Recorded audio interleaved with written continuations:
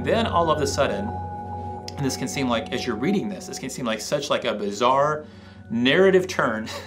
You don't see this generally when you're like reading stories, you know, in your leisure time. Like there's this exciting build-up, you know, this ultimate showdown between Pharaoh and the God of Moses. And then you have Exodus 12 and 13, and it's like, here's detailed instructions on how to have a Passover party for you and your neighbors, and here's how you make the meal, and here's how you know, what you do with the different elements, and here's all their symbolic representation. You're just like, wait, what? Why is this significant? And what's being instituted there, what God is drawing his people's attention to, and what Moses and the prophets of God who had come after him were constantly calling the people back to, is that this story that is about to happen, what is going to happen on this Passover night, as the presence of God passes over the nation of Egypt, the spiritual Babylon, and people in total rebellion to him. His presence, his angel is going to pass over, and it's going to bring the death that their rebellion against God, it's the wages of sin, right? It's the paying back for what they've earned. That's coming. And yet in the midst of that, God, he's judging the whole nation, but he's providing a way out for individuals. Whoever would choose to obey him, to submit to him, he says, look, as part of this meal, you're all going to eat a lamb together. And you're going to take the blood of that lamb and you're going to smear it over the doorposts of your house. And that blood will be a covering, is going to protect you. My presence will pass over. That's where we get the name of that meal. My presence will pass over you. Death will pass over you wherever I see the blood of the Lamb. Now, you know, is Moses, you know, when he writes that, you know, is he, you know, giggling to himself and thinking, yeah, I know, you know, that's exactly all about Jesus. You know, maybe not. But God is certainly making a point, and is instituting this meal to be a yearly feast that they're going to partake, that they're going to eat this story together as a family, looking at all of the elements of the Passover meal that each represent different aspects of the story of Israel and Egypt, and ultimately how God got them out, how he redeemed his people out of slavery and out of death and subservience to the sinful world. Like that story, we're going to tell that year after year. Every generation is going to hear that story and interact with that story in a meal, which is such a Middle Eastern thing to do. And we're going to use that meal to teach future generations. And so we're going to pause and reflect and think about that. And then, you know, the story moves forward, and of course, yeah, the angel of death comes, the firstborn sons, and actually the firstborn of everything, even animals, like all die. But everywhere that people heard the word of God and trusted, they trusted that the blood of a lamb would be enough to hold back the deadly presence of God's judgment. Where they trusted that, they were saved, they were rescued from death. Wow, like, yeah, this is the Bible. This is exactly what Jesus meant. This is exactly what Paul meant, that Bible is able to make us wise for salvation through faith in Christ. And so we're just like, wow, yay. And not only do the Egyptians let them go, but like they're allowed, and they're slaves, remember? So like they probably don't have a lot of possessions, whatever. You know, they just have the clothes on their backs. But they're basically allowed to plunder Egypt on their way out. Like, and the Egyptians are like giving them things, giving them gifts. They're trying to appease this Yahweh God that they don't know, but they've become convinced is the only real God and is the most powerful being in the universe. And they just want to make him happy by blessing these people that he seems to be enamored with.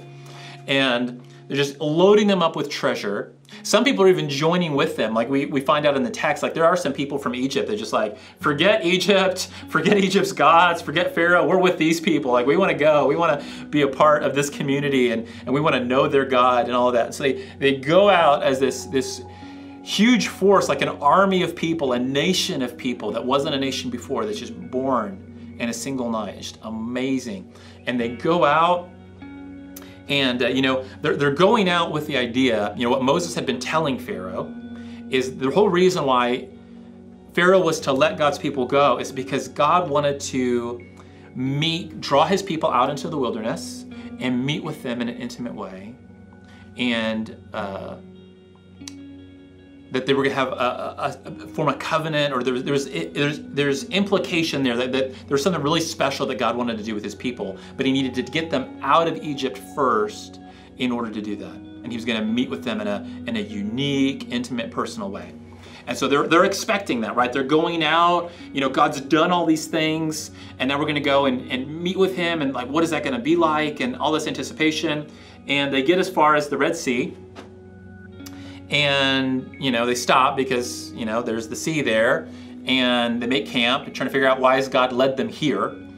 And then they look back, and at this point, Pharaoh's had another change of heart, and he's, massed up his army, and he's got all the chariots and all that, and they're, you can only imagine what that probably looked like in the distance, and especially in Egypt, the dust, has been kicked up, and they probably just see just this hugely impressive, army, like anything out of any movie you've ever seen. Like, it's coming, bearing down on them. They're like, oh, they're gonna massacre us. And anybody who doesn't survive is gonna get hauled back into slavery. We're now caught between the sea, which is, we know the sea is death. Like, we're just gonna drown. We can drown in the sea, or get killed and enslaved by Pharaoh. We're caught between slavery and death. And of course, the people turn to Moses and like, thanks a lot. What's your God's problem? There weren't enough graves in Egypt that he had to bring us out here to bury us. And this is in Exodus 14. And, if it was a movie, probably Moses would be like, everybody grab your swords and, we'll put sharpened stakes up, just like you see in any, big epic movie, and, we'll, form a battle line and dig, trenches, and we're gonna go to war and make our stand here and blah, blah, blah. Like, none of that. He does none of that. What does he tell the people to do in Exodus 14? He tells them to do nothing. He says, be good imitators of our father Abraham and be quiet and do nothing.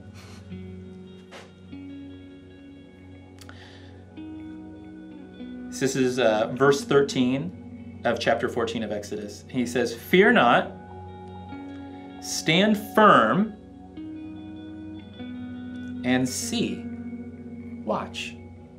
See what? See the salvation of the Lord, the salvation of Yahweh, which he will work for you today. What work are the Israelites going to do to get their own salvation? Zero. They're not going to do any work. Who's going to do all the work? Yahweh God. And this is another one of those key verses.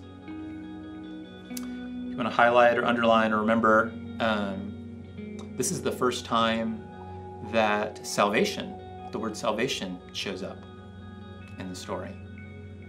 At this verse, and you think about like, the first time I saw that, it just like blew my mind. So here we are, we're all the way through Genesis, all the way now, maybe, a third of the way into Exodus. Have there been times in the story where the author could have chosen to use the word salvation in a sentence? Have people ever been rescued here or saved from anything here? Totally. But again, it's like, it shows you like the literary genius behind these books is that he's waited, he's held on to this word salvation up until this point, because this is the moment, this is the scene. Whenever you hear salvation from this point on, Exodus 14, through the whole rest of the Hebrew Bible, when that Hebrew word shows up, you're always going to think about this moment. This is the definitive picture of salvation in the Hebrew Bible. And what is it? It's God's people being caught between slavery and certain death. And God's saying, be still, but stand firm, trust me, and watch what I will do. And you know what the Hebrew word for salvation is there? Yeshua. It's Yeshua. It's Yeshua, which, is the name of Jesus. In Greek, it is Jesus, which then became Jesus that we use today. So it's Jesus. So God's literally saying, fear not, stand firm, and see the Jesus of Yahweh. This is him showing up. This is what it looks like. And we see what happens is the Spirit of God comes, and just like the Spirit of God was there, hovering over the waters in Genesis 1, was able to come and push back the waters and produce dry ground. Here comes the Spirit of God to come and push the waters back and provide a way out, provide an escape for God's people, a way to life that is his Yeshua, his salvation. And all they have to do is step onto that dry ground that God's provided in faith, to trust. And believe me, I'm sure it took a lot of trust to walk however many miles between these two huge walls of seawater that looked like they could come crashing back down and just crush you instantly at any moment. Did that take faith and trust? Yes. But that's all God asked of them, to take this step and to trust. What were they trusting in? They were trusting that God is good and that he didn't bring them there to kill them, that he actually was providing a way of escape and life and blessing and good for them, that God's character is good. If they could trust that, they could be saved. And so every person who stepped out into this dry land that was part of the Red Sea could walk across into new life. This, by the way, becomes the picture later when the Israelites go into the Promised Land many years later and crossing over the River Jordan. There's a similar picture like this where the waters parted and they walk on dry land, and it's a callback again to this moment. It's a reaffirming of God's commitment to bring Yeshua, to bring salvation to his people as they step out in faith and trust of him. And by the way, then this also becomes the picture from which we draw the significance and the meaning of baptism. Because that's what baptism is intimately connected to this moment of going into what seems like death and coming out the other side in life and salvation. Whoa, and so they go through, Pharaoh tries to follow him through, but they don't trust God or love God or following God. They're just chasing after them, and of course they reap the death that was theirs to reap for the rebellion. And so then we have the Song of Moses in chapter 15. It's funny, and you'll see this happen several times in some of the narrative stories of the Hebrew Bible. Is like when something really, really significant happens, especially when a great saving work has just happened in the story. You'll read about the story, you'll read about what happened, and then right after that, somebody will sing a song about what just happened. And it'll be like almost exactly what you just read in the same chapter, only now it's in poetry and in lyric, verses. And that becomes part of the pattern and practice of God's people, is that God's people are constantly being rescued by God, and when they're rescued, they sing a new song in response to their salvation. And it becomes, and songs are great, right? Why is music so popular? I mean, songs capture things in our heart and our imagination that we can't always just express with a monologue, right? Or even like just a list of praises, but it makes us want to sing. Songs are celebratory. It's like we want to celebrate, we want to party because of what God has done. And then also, the great thing about songs is that it's a lot easier to memorize and remember a song than it is to remember a big long speech about what God did. And so then it becomes something that becomes easy to teach our children, teach the next generation. It becomes part of our culture and part of our identity as we continue to sing the old songs of how God has rescued us and continue to sing new songs as we have new testimonies, fresh mercies, fresh salvations of God, then also become part of our cultural story as the people of God. And so that's what's taking place here. in Exodus 15. And so it's just like, yay, that's great, that's awesome. And so they continue to go along. And so it's what this is leading up to, which this whole thing has been leading up to, is this pivotal moment here at Exodus 18 and 19, where God's going to do what he said. He's going to meet with them in a unique way. Something really special is going to happen when they get to this mountain, Mount Sinai. And that becomes sort of the kind of a shift, because then they're going to spend a whole year camped out at Mount Sinai. And that's where all the laws and all that stuff that people associate with the Torah and with the Old Testament, that's where all of those are given. It's going to take up all this part of Exodus, and then we'll see later in all of Leviticus and in the first part of Numbers and all of that. And I just want to point out that, you know, we get all the way up to here, and we haven't had any lists of laws yet. And so just keep in mind that it's sort of disingenuous to think about the Torah as just being, the law. And that's why I like the translation of Torah as teaching a lot better, because this is all teaching you. It's taught me, and it's taught, hundreds of generations, before us, about the character of God, the purposes of God, our identity in God, all of those things. And there is a pretty significant chunk about that are lost too, but even that we'll see has a purpose that's meant to teach us something. It's not about just the laws themselves. Even in the laws, we are learning things about God and about ourselves. So it's all been building up to this, and but before we get to Mount Sinai, and this is significant, and it's sort of maybe whiplash-inducing, because you're thinking of coming off of this experience, right? Going through the Red Sea, and they're watching your oppressors, your slave masters receiving their due punishment, the justice of God, and you feel total vindication. You've now experienced redemption. There's no slave masters to go back to.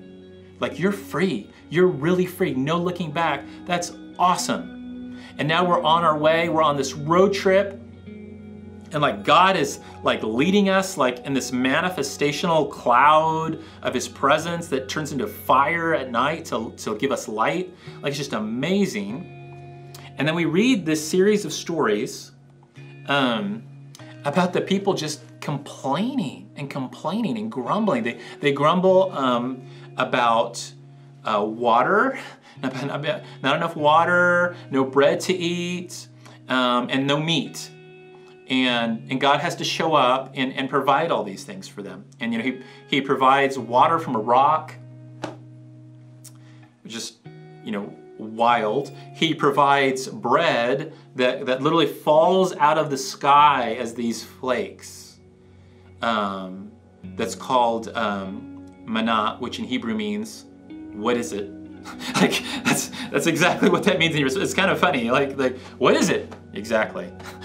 We don't know. It's bread from heaven. Miraculous ways he provides quail for them to eat, just a huge flock of quail to provide meat. But it's all this grumbling, and it can be so out of nowhere. How in the world could these people turn on God and on Moses on a dime? Really? And again, just like when we were looking at the stories of the patriarchs of Abraham and Isaac and Jacob and his kids, and we see these people that are have these amazing encounters with God, right? Amazing encounters. And we think to ourselves, man, if I was having encounters of God like that, and those kinds of visions and dreams and things like that, there's no way I would then go and do the thing that person did. No way. And we do the same thing with Israel here, is we think, wow, if we were with that group of people and we'd seen the 10 plagues, if we watched that Passover night, what happened, and how God rescued us out of there, if we'd been part of the group that crossed the Red Sea, there's no way we would have been not trusting God to give us bread and water. No way. And then we go about our day, and there's the person at work or the family member or the neighbor or whatever who just, ticks us off the wrong way, and we say the thing we shouldn't have said, or we do something, or we lie or whatever. And then we're Yep, that's me. That's me in the story too. And that's a good thing to keep in mind, because it is super easy, and it's intentional. I really believe it's intentional that the writer of Exodus wants to tempt us to think of ourselves as more holy and more righteous than these people. By putting these stories just right back to back, like, oh wow, amazing miracle encounter with God. Whoa, total rebellion and disobedience. Almost as if to tell you, look, it doesn't matter. Like, even if God gave you the thing, the dream, the vision, the miraculous sign or wonder, that's not really, it's not that your heart is out of alignment with Him because you just haven't seen enough miracles in your life yet. That's not what it's about. And if He gave you that, that wouldn't fix you. It's not about, God can prove Himself to you over and over and over again, and it's not gonna fix your heart. That's not what it's about. And so the obvious question is, then what is? Well, that's why we keep reading the story, because that's what the story is trying to answer for us. How, and that's one of the burning questions of the Torah. And as we go on, we'll see that it becomes the challenge at the end of the book is, how is God going to fix this fundamental brokenness in the human heart? And that's to come. And you're thinking, well, maybe, when they get to this place that God is leading them to, maybe something will happen that will fix them, that will help them to either understand the right things or believe the right things or whatever, agree with the right things. That's gonna turn this frown upside down. And along the way, there's some challenges beyond just the need for water and food and all that. There's some people group that are don't like the Israelites and are wanting to attack them and are threatened by them and all that, these Amalekites. And there is a significant battle that happens. And the only reason I point this out, I'm not gonna spend a whole lot of time on that. You can read it for yourself and see the context of it. But there's something interesting that happens in Exodus 17. So there's a battle, and what kind of warrior people are the Israelites at this point? Not really warrior people to speak of. What have they been doing? They've been making bricks mostly and taking care of animals and things. I mean, they've been slaves, and before that, they were sort of shepherds in the land. And so it's not like they've ever had to go to war against another group of people before. And now they have a group of people that know how to do war and is coming to war against them. And yet God, again, invites them to trust Him, to place their faith in Him, and believe that He can rescue them and bring about, again, Yeshua, bring salvation to them. And so that's exactly what happens, and we have this really interesting picture of, Moses is in this place where he can overlook kind of the battle. He's kind of in a high place, and God basically says, like, as long as your arms are raised above your head, like, you're gonna win. And so he raises his arms, and then his brother Aaron and another guy named Hur come alongside to hold up his arm so that they can continue to win the battle, because whenever he lowers his hands, the Amalekites started winning again. And so it's just this crazy, wild story. But then what's significant at the end of it that I just want to draw your attention to is verse 14, Exodus 17. Then Yahweh, the Lord, said to Moses, "Write this as a memorial in a book, and recite it," in other words, speak it out loud, "in the ears of Joshua, that I will utterly blot out the memory of Amalek from under heaven." And Moses built an altar and called the name of it, "The Lord is my banner." And I just draw that to your attention because this is kind of another significant moment in the story of the Bible, because this is actually the first time God tells somebody to write something down and preserve it in a book, so that future generations can read it and recite it and ponder it and meditate over it.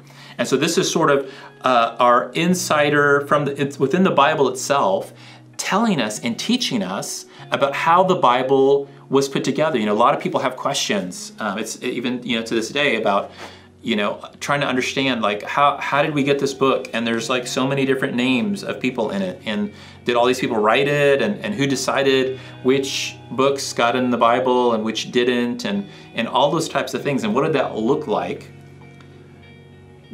for this to be written down? Like what was behind the scenes? What did that, if I was standing there, what would I have seen? And this is exactly the kind of thing that it looked like. It looked like God saying to people, hey, I just rescued you from something in a miraculous way, and in a way that wasn't just for your rescue. It has implications for future generations and how I rescue people, and what how faith in me makes you, once again, we're going back to Paul in 2 Timothy, making us wise about salvation through faith in Christ Jesus.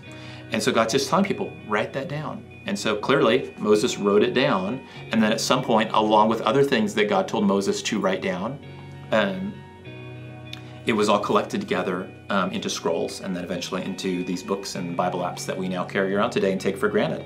But this is a really cool picture and insight into sort of the process of what it looks like. And isn't it interesting that the first thing in the Bible that God tells someone to write down and preserve as part of the Bible is a story about God stepping in and rescuing his people from certain death, where they have to trust and do something by faith, like have some old guy raise his arms up for hours.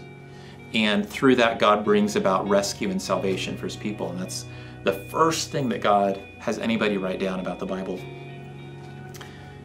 So yeah, I just wanted to point that out as just a fun little thing that happens here while they're on the road of grumbling. And so then eventually they get to this mountain, Mount Sinai, where God is going to meet with them.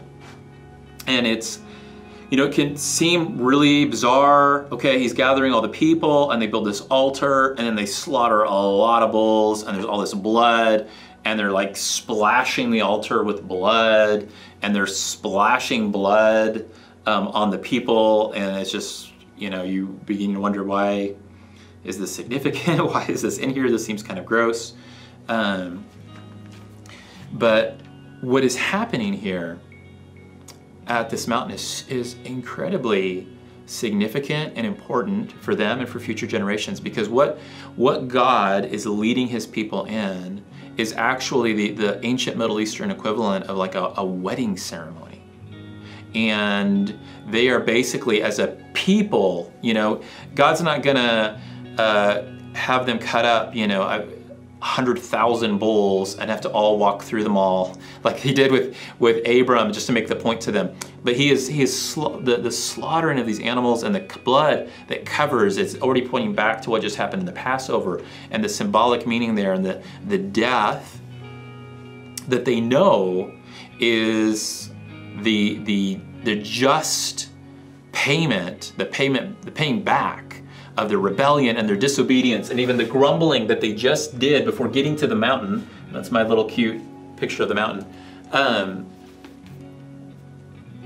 Like that death is taking their place. These animals that are being killed is taking the place. Like God should have immediately destroyed them when they got to the mountain, because they're just so against him and fighting him tooth and nail along the way, even as he's providing for them out of himself and miraculously.